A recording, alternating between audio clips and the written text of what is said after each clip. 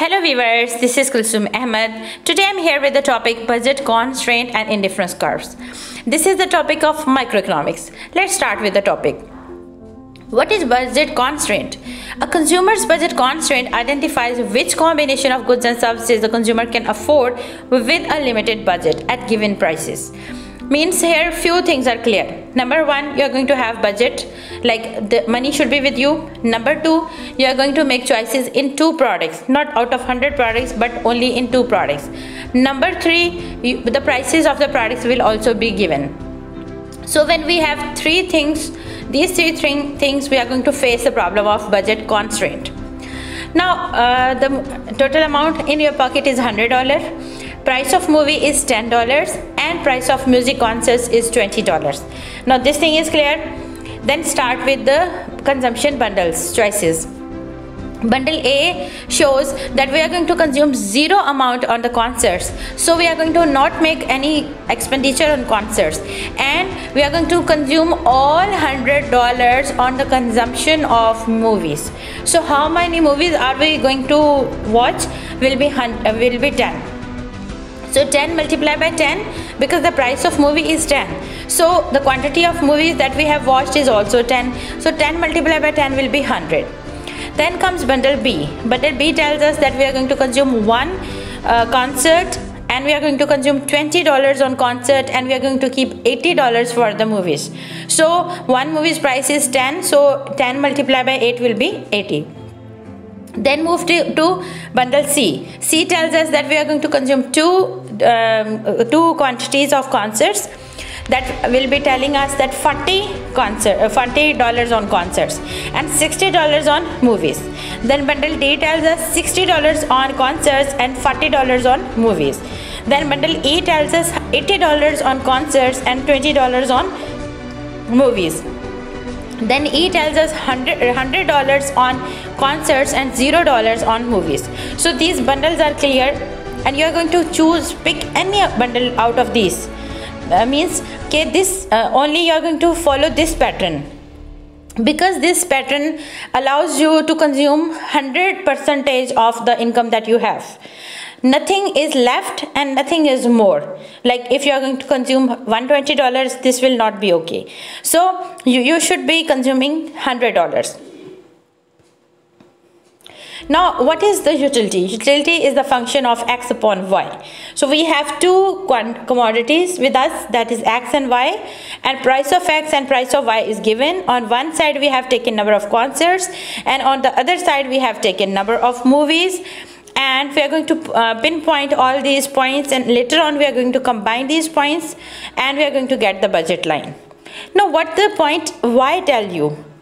Y tells you that you have consumed less out of your budget.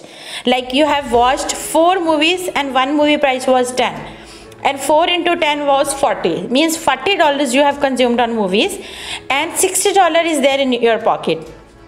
But out of those 60, you have just watched 2 concerts, and one concert's price is $20. So 20 multiplied by 2 will be 40. So 40 is the consumption on movies and 40 is the consumption on concerts. So total consumption that you have made is of $80, and remaining $20 are left in your pocket, and those are telling us that you have not achieved utility maximization. So utility maximization will be achieved on point A, B, C, D, E and F. Any of these points are giving you same level of utility, like you are going to enjoy the full consumption of your money. The point Z tells us that we have gone beyond the budget line. The budget was 100 and we have consumed $120. Now what is the slope of budget line? Slope of budget line indicates the spending trade-off between one good and another.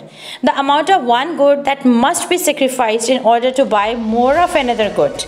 If price Y is the price of good on the vertical axis and price X is the price of on the horizontal axis, then the slope of budget line will be price of X upon price of Y.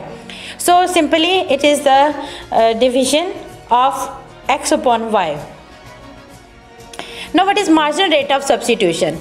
Marginal rate of substitution tells us In economics, the minor rate of substitution is the rate at which a consumer can give up some amount of one good in exchange for another good while maintaining the same level of utility. Means on the same budget line, as we discussed before, that we had A, B, C, D and E points. So if you are going to move from one point to another, you'll have to forgo some of the things to achieve another type of things. Now how to do this? We are going to see it here.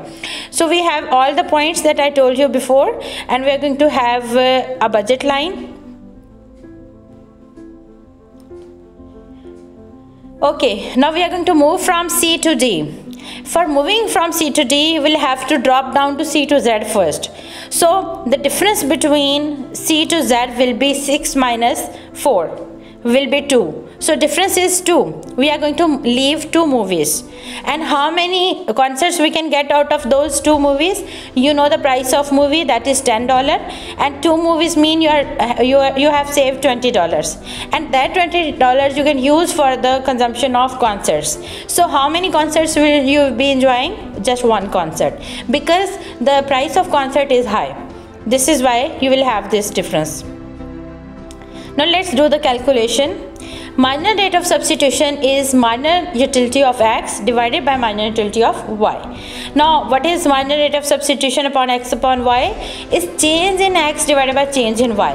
Means now here you can see that overall what we do is we keep the vertical axis on the numerator and the horizontal axis on denominator, but here we are going to do the opposite. Why?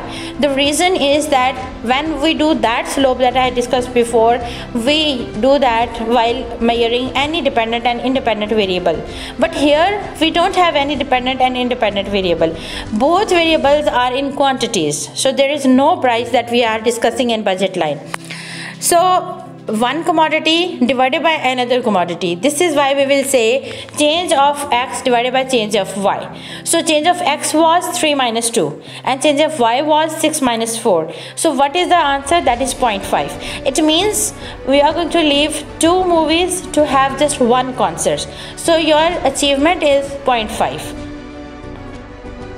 Now what are the indifference curves? An indifference curve shows a combination of 2 goods that give a consumer equal satisfaction and utility, thereby making the consumer indifferent. Fine. So let's see what is that.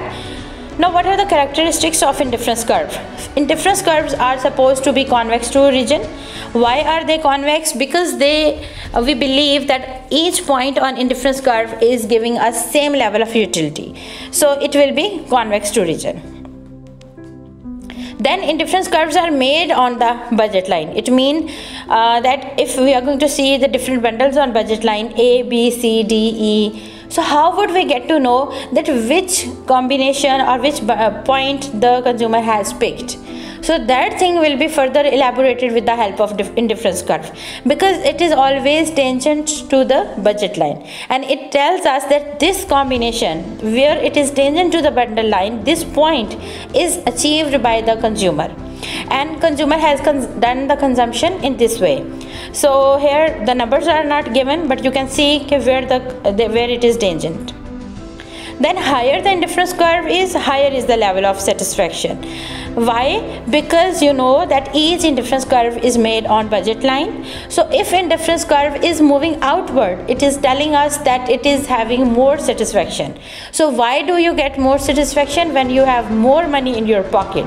So let's make the budget line to get the clear idea.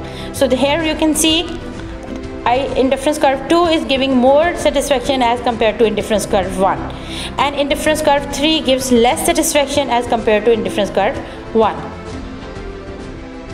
Then can indifference curves intersect with each other? This sort of questions often come in examination, but you should know it will never happen. Why? Why it will never happen? Because we believe that each indifference curve gives the equal level of satisfaction, and if these two are intersecting, that will mean that they are giving equal satisfaction. Why? Because they both are going to be tangent on the same budget line. So definitely they cannot be indifferent, they would stay same. This is why we will say that it can never happen. Every indifference curve should either be upside or it should be downward. fine. So then we can say that this indifference curve is giving more satisfaction as compared to this. But if they are intersecting, we will believe that they are going to be on the same budget line and they are going to give equal level of satisfaction. So there is no need to make two indifference curves, rather we will make one indifference curve, because we are always in between two commodities. Then income effect. Income effect tells us that if our income is going to increase, if it was $100 and now it has increased to $200. So when it was $100, you were enjoying 10 movies, but with $200 you are enjoying 20 movies. And in $100 you were enjoying 5 concerts, but now you are enjoying 10 concerts. So overall your capacities have increased. This is why you will be enjoying more. Now let's see what is the price effect and substitution effect. Now price effect tells us if we are going to increase or decrease the price of one commodity, definitely it will move the indifference curve either forward or backward. So here you can see the price of concerts has increased. So beforehand we were enjoying 5 concerts, but now because the rate is high, so we are just enjoying 2.5 concerts. The same line we are going to do if the price of other product will be increasing or decreasing. So what will happen? So here you can see that the movies have dropped down. The prices has increased. If it was 10, now it is 20. So when it was 10, we were enjoying 10 movies, but now we are just enjoying 5 movies. So this will be the movement. So this was all about my today's lecture. If you like my video, please like, share and subscribe my channel. Thank you.